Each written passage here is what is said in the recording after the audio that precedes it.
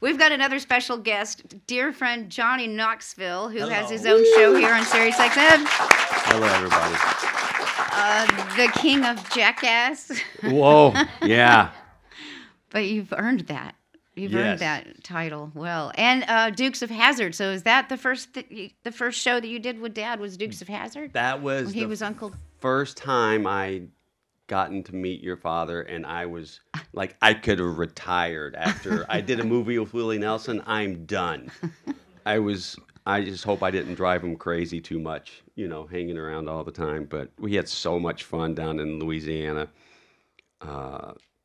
It was amazing. We were, in the movie they were, smoking weed. Their characters were, and I don't know if I can tell this, but I don't think Willie gives a shit. But and the suits show up. They're like, well, you can't smoke real weed in this movie. And Willie's like, he's sitting there he's like, okay. And then they walk off, and he just fires one up immediately. Willie did not give a damn what they thought. There's another great story where he's playing Boss Hogg, right? Is that what he played? No, he played Uncle Jesse. Uncle Jesse, sorry. Jesus Christ. I was drinking a lot back then.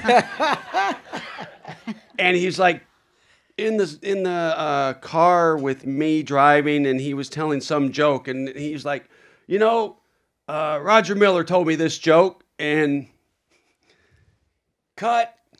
And it was a driving scene, so the director had to run a mile to get to us. And he runs up to the car, and he's like, Willie, that was great, but when you said, like, Roger Miller told you that joke, you went from being Uncle Jesse to Willie Nelson. And he's like, well, Roger Miller did tell me that joke. And he's like, okay, got it. And he just went, and I think that made the movie. Like, he wasn't changing it. He's sticking to it. He's sticking. Yeah, Jay, he just ran a whole mile. Well, there are so many stories, too. I know Poodie Locke, who we all love in this. Poodie. He adored you as well. Like, it was Knoxville and Poodie. You guys could have had your own show. Oh, man, I wish me and Poodie had done a buddy comedy together. What was his famous quote? It's okay to step on your dick, just don't stand on it. Never forget that, kid.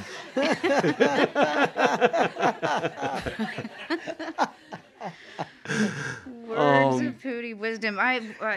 One time, of course, he was in charge of stage managing and road, stage manager. And so there was one show that we did, and he had asked about, I needed backstage passes, and he just jokingly said, just keep it under 100, PC. Just keep it under 100. And I had 99 backstage passes. Oh, shit. And I kept hearing Poodie was like, where is Paula Carlene? Where's Paula Carlene? I was like, nobody tell him where I am. I'm hiding, behind buses. 99. But you said keep it under 100. You did.